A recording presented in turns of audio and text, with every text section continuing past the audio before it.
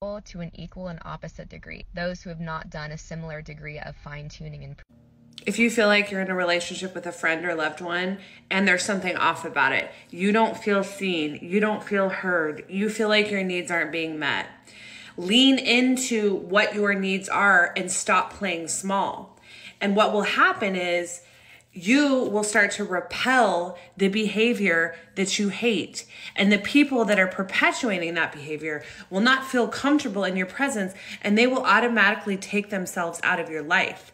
And I know that that sounds scary, but in doing that, it now opens up space for you to bring in what you actually do want.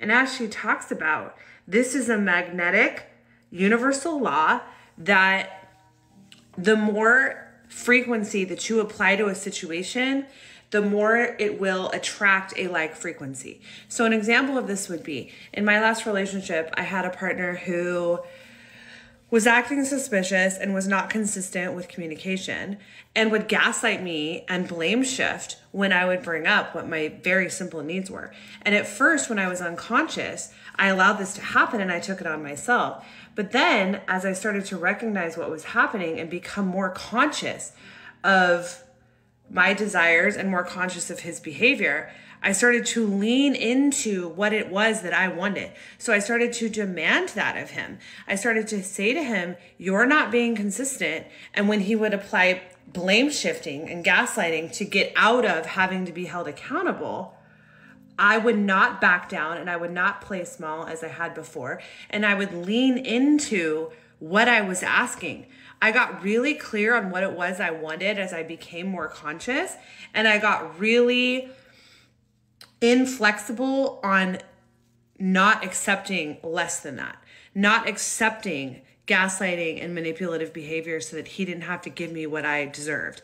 And as I leaned into that, meaning I rose my frequency, I rose the energy that I emitted in the relationship to not stand down and to stand behind what it was that I deserved and wanted, he was repelled by that and naturally took himself out of the equation. Now, I know that that sounds scary because you don't want to lose your loved one, but the converse of this idea, of this law of attraction, is that as we accentuate, as we lift and elevate our frequency and we stand true to what that is and we're integrous with that in the way that we behave and what we expect from people, we will now bring into our lives people, we will naturally attract people like a magnet that are willing to give us what we want and that are willing to be consistent and don't employ gaslighting and don't employ blame shifting. And I can guarantee that this is true. And it does not take a lot of time.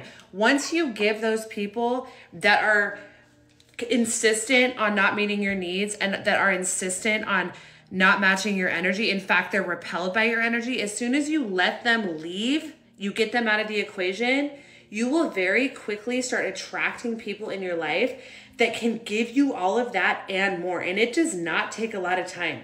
It is the most powerful frequency. This law of the universe is real, and you will start attracting friends, loved ones, suitors, jobs, just everybody in your life that it has an important part to play in your life will match your frequency and your energy of what you expect. Get integrous and stand behind what it is that you want, and you will naturally and easily repel the people that cannot show up and very quickly bring in the people that can.